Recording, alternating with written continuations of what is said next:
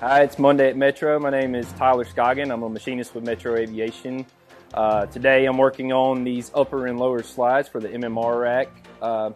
Usually I make about 50 of the upper and 50 of the lower at a time. Usually go straight to an aircraft and then the rest go into inventory for future jobs. They're used on the rack for this with the Furno mount, so that is adjustable up and down the rack, and it's used in all of our aircraft really. Something of this style is used in every aircraft we turn out.